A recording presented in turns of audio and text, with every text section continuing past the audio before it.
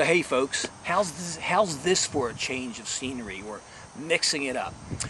You know how I constantly tell you to change and enjoy the moments. So here I am. I'm listening to my own stuff that I spew at you each week, or eating my own cooking, as Warren Buffett often says. So I decided to pull over a nice place here in New Jersey with nice scenery behind me and say let's take the video blog to the outside. I'm on my way home from my office and thought this would be a nice peaceful setting because I want to talk to you a little bit about time and my meeting last night.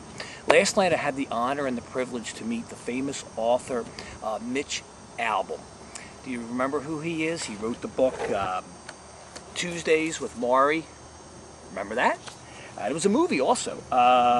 The 5 People You Meet in Heaven, and a few other books in between, but his latest book, Timekeeper. Now, you know how I'm constantly talking about time. It's the most precious commodity that you can spend. So it was a nice meeting, a lecture, a Q&A. Actually, Michael Smerconish, WPHT, 1210 AM, Big Talker, syndicated radio station across the country, does this thing called the book club.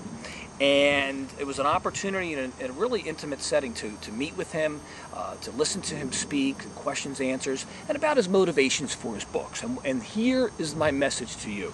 What I found, and by the way, he's quite gregarious, very funny, originally from the New Jersey, Philadelphia area, but now he lives in Detroit, and he's still a sports writer out there because after he became famous from the Tuesdays with Morrie book, he said, you know, they're the first people that hired me as a sports writer, and I'm sticking with them. So there's a good life tip right there. Anyway, what I found was, because he spoke for about 40 minutes, and then they opened it up to questions and answers. And what he talked about in each one of the stories, and you remember this, about his old college professor that he found who was home alone, couldn't pay his bills, was dying, and he would go back and he would keep a journal as to what the wisdom that his old professor gave him turned into a book like life tips. And then the 5 People That You Meet in Heaven, the book about this man who dies and, you know, goes to heaven, doesn't even realize that he touched all these people all his life, never thought that his life mattered. And now the Timekeeper, about what's so important about our time. What I found was that, and he admitted, he said, you know, I am far from perfect. People think that I'm this special guy. All these books were written for me. They all have to do with the relationship with my wife and I, my mom, my nieces and nephews, and the experiences that I've been having in my life. He said, so these books help me. I thought that was interesting. But what really struck me was the basic premise of this book, The Timekeeper, is it's a fable about Father Time and about how so many of us are doing so many things to try to save time. Some of us are doing things and a lot of us to waste time, and there are actually some of us who just have given up on time completely, and a lot in between.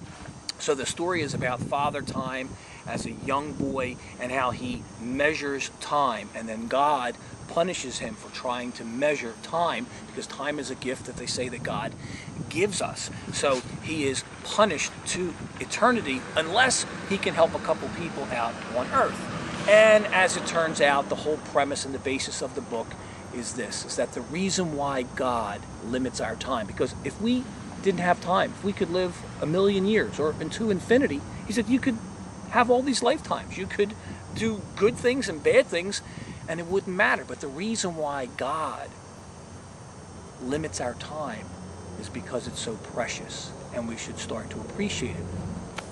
Think about that. Well, what had happened at the end, he had a question and answer, and the very last question that he took, the gentleman next to me stood up and asked the question.